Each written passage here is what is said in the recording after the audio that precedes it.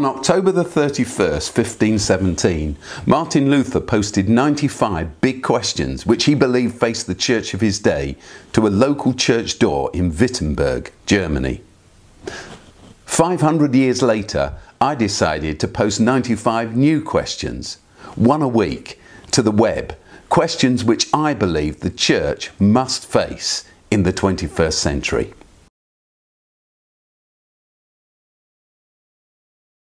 For it's by grace you've been saved, through faith. And this is not from ourselves, it's the gift of God, not by works so that no one can boast. That's what Paul states in Ephesians chapter 2, verses 8 and 9. But when you really stop to think about it, the traditional understanding, as we call it, of these words reveals more than just one circle that's very difficult to square. For starters, how exactly can we be saved by grace through faith? We're either saved by grace or we're saved by faith. It just can't be both, because they're not just different, they are mutually exclusive. Grace is a free gift. There's nothing that the recipient can do to deserve it. It's nothing to do with their merit or their effort. On the other hand, faith is very different. Faith, as we've said over the last few weeks, has everything to do with our own ability and effort.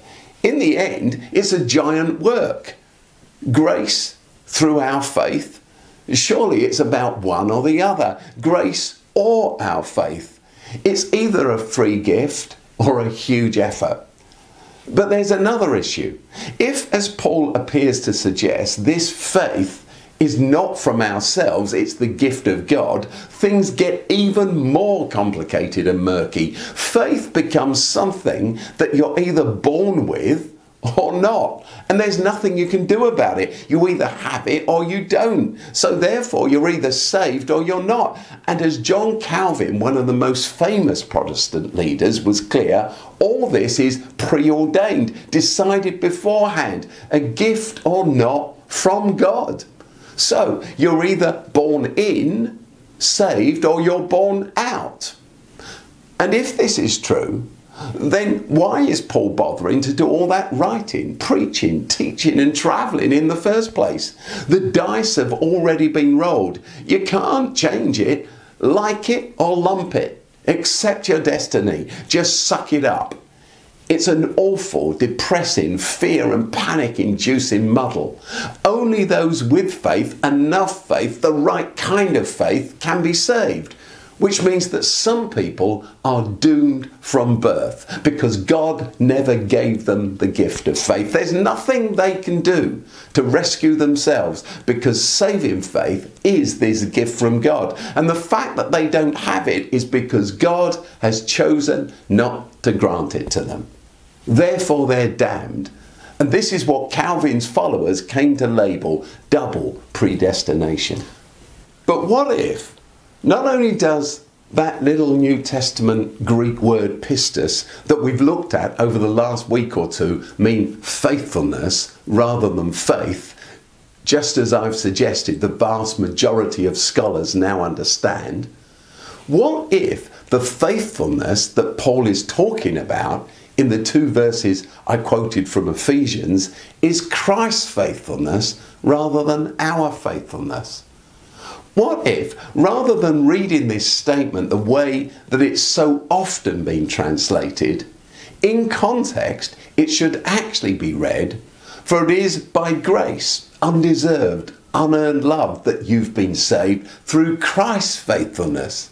This, of course, is not from ourselves. It is the gift of God. It's not by our works so that no one can boast. Not only does this suddenly all make huge sense, it also leads us onto another piece of Paul's core language, but we'll get to that next week. For now, a simple question. Which interpretation of Ephesians chapter 2 verses 8 to 9 makes most sense to you? For it is by God's grace that you've been saved through your faith. And this is not from yourselves, it's a gift of God, not by works so that no one can boast. Or It is by God's grace that you've been saved, through Christ's faithfulness. And this, of course, is not from yourselves. It is the gift of God. It's not by your works, so that no one can boast. I say much more about all of this in my new book entitled The Lost Message of Paul, which is out now. You can order your copy from openchurch.network/Lost Message of Paul.